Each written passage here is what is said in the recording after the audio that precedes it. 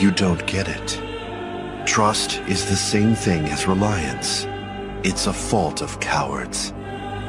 I have no need for such weakness. I have many subordinates, many who've pledged themselves to me, but I've never asked for any of their trust. I've asked for their allegiance, but faith is another matter altogether. In fact, I always told them to never trust anyone, including myself. Unfortunately, though, I've met no one who is strong enough to actually heed that warning. All creatures need to obey. No one can survive without trusting someone they feel is better, more worthy than themselves. To avoid that responsibility, those who are worthy look even higher, searching for more superior beings.